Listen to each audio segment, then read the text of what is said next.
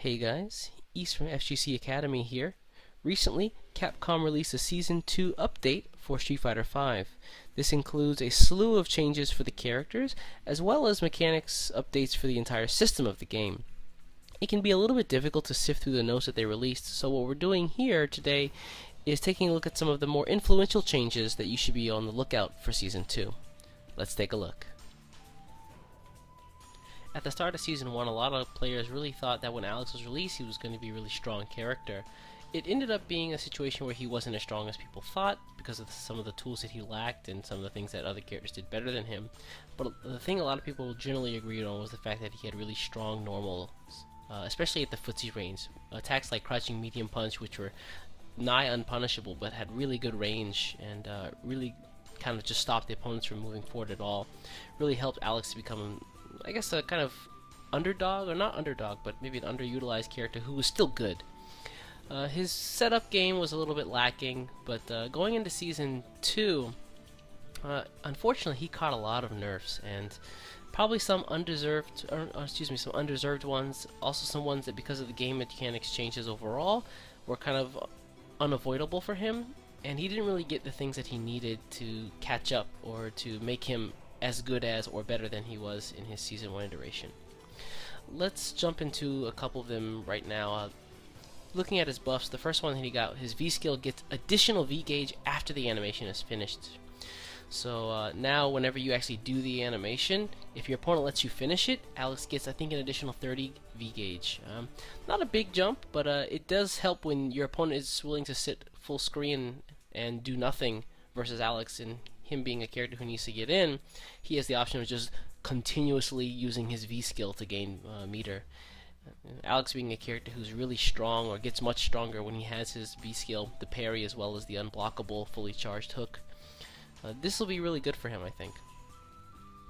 Next up, the damage ratio for Air's knee smash, so his kind of like anti-air attack, was changed.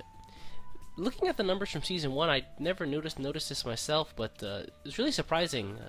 In the air knee smash, when the first hit hits you, it only does 10 damage.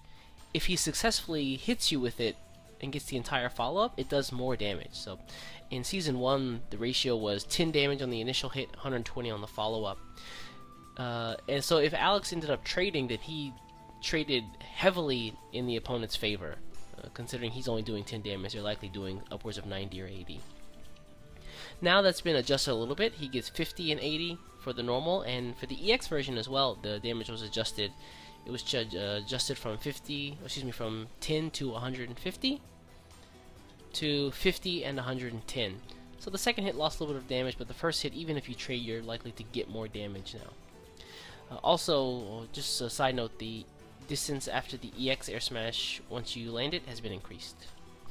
And finally, one of his better buffs, or his most important buffs, is the fact that forward heavy punch, his kind of like arm swinging lariat attack, is now +6 on hit rather than being +5. This is good. It allows him to dish out a little bit more damage when he catches someone either pressing buttons during his pressure or during a close setup. So now, instead of going for small jab attacks or whatever, he can go for a standing medium punch, which should allow him to get more damage in combo opportunities. So looking at the nerfs, which this list doesn't really accurately show just how many nerfs he got, but the fact that the first one says mini ground normal slowed down is probably the overarching problem of the character now. Moves, pretty much every move from medium and above got slowed down by at least 1 frame. Most were slowed down by 2 frames, so basically everything Alex has now starts up at about 8 frames, if not more. Going right down the list here, his standing medium kick is now +1 frame startup, so it went from 8 to 9 frame startup. His crouching medium punch also increased startup by 1 frame, so from 7 frame startup to 8 frames. His crouching medium kick got 2 frames of startup, so from 8 to 10. His forward heavy punch, which did get the buff of being more positive on hit, also got +1 frame of startup, so now it starts up in 11 frames. So he's going to be a bit of a slower paced character than he was in Season 1, and because of the fact that this makes him a little bit slower than a lot of the casts at mid-range. I think he's really going to struggle there, where in Season 1 it might have been an easier time for Alex players. Going right back down the list, one of his really strong moves, the elbow slash, has been significantly reduced as far as distance, hurt boxes, damage, and also pushback to the opponent. So for example, the light kick slash got more startup to kind of go along with the rest of his normals. It has more recovery. It has a bigger hurt box, so you're more likely to be able to just knock him out of it. It's got less pushback on block, and it also knocks the opponent less far away. The medium kick slash got +3 additional frames of recovery. It also has less pushback, and it also has a bigger hurt box. And to follow up with that, the heavy kick slash also has less pushback and a bigger hurt box. The fact that these have less pushback means that in certain cases in Season 1 where he would be negative, however the opponent couldn't hit him or reach him, the fact that in Season 2 the attacks have less pushback means that he's likely going to be punished in those situations where you just throw it out at the mid-range. And that really hurts Alex, because he could use those moves in Season 1 to kind of bully your opponent at mid-range. If they try to neutral jump, it also caught neutral jumps, which is really strong. But yeah, in Season 2, he's going to have to find other ways of kind of making the opponent go on defense, or making the opponent react in the mid-range.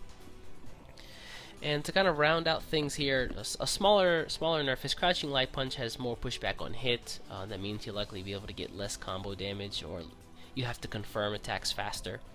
And finally, his super did lose a little bit of damage. This one shouldn't come as a surprise, as a lot of characters' supers who had 350 damage supers overall were reduced to 340, so Alex players shouldn't feel too hurt by this one, as it was a kind of overarching change for the rest of the cast as well.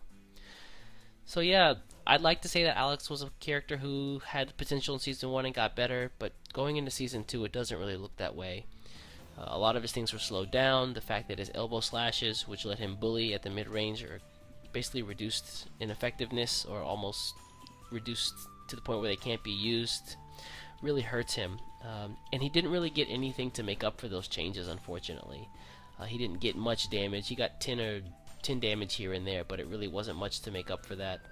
Of course, the air knee smash ratio change to the damage was good, but that honestly isn't going to save him against the other characters in the cast.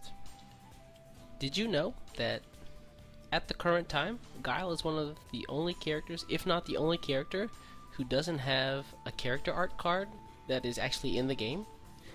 Either that, or it was really difficult to track it down, because I looked everywhere on the site, on Google, and I could not find his normal character art card. So if you do find it, let me know.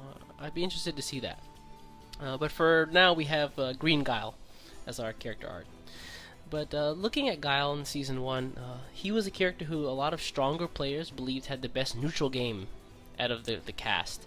And he had a really strong fireball game. He wasn't a very combo heavy character, but he really controlled what your opponents could do, and was one of the only characters who were seen to have a really strong defense out of the entire cast. Of course, that didn't stop him. He also had a really strong offense if you could execute with his kind of sonic boom loops, or some of the combos that involved his V-trigger. Going into Season 2, all of that got better.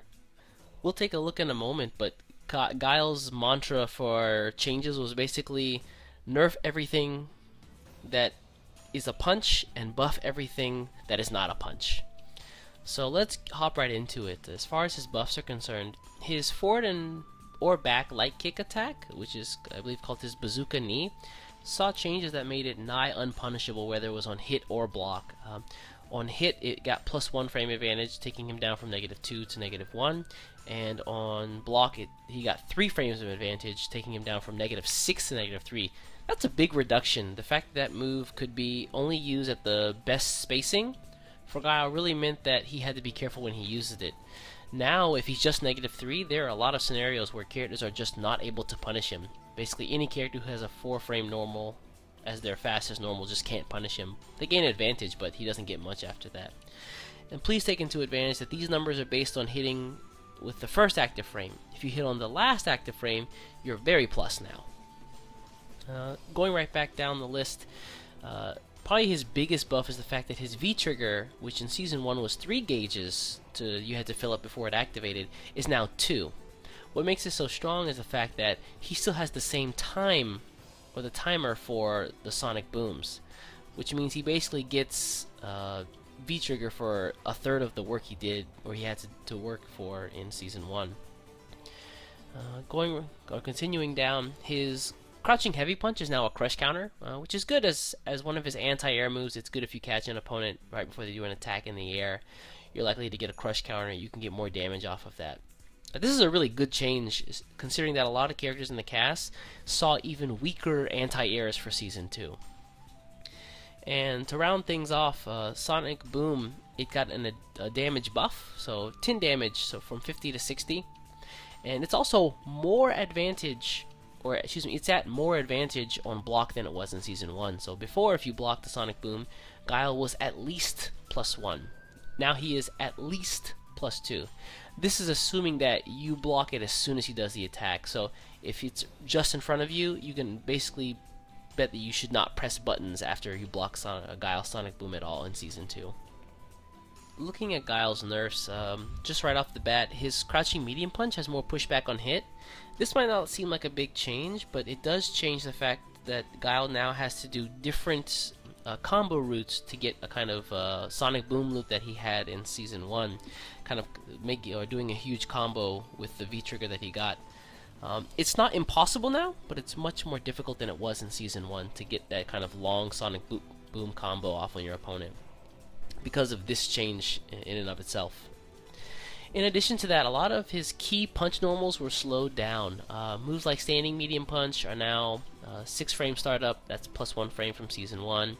Standing heavy punch is +1 frame startup, so from 7 to 8. And so the fact that those moves are not as good, or they're slower, of course that's a change that happened to a lot of the characters in the cast, but it does hurt Guile in the fact that some of his combos may not work as they did in Season 1. Next, his Sonic Boom is now -1 frame on hit. So we talked about it being stronger on block. The opponent was at, or excuse me, Guile was at +2 advantage. On hit, however, it's now only at +7 advantage. That's down 1 frame. That's not a huge burden to him, considering his sweep was slowed down to match this change. So it's now his sweep now starts up in 7 frames. So if you hit with a Sonic Boom, you're still able to get the same combos that you did in Season 1 for the most part. And in addition to that, his Sonic Booms did lose stun in V-trigger, and not a small amount. It's a pretty considerable number. He lost 30 stun for pretty much every Sonic Boom in V-trigger. So if you're going for combos that stun your opponent and then a follow-up, you're less likely to get those in Season 2. And finally, we did mention that his V-trigger gauge has been reduced from 3 bars to 2 bars, but his V-trigger timer reduction has been changed.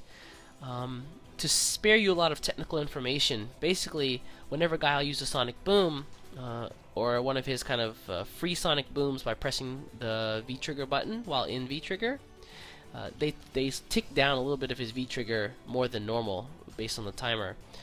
And that's been changed in Season 1.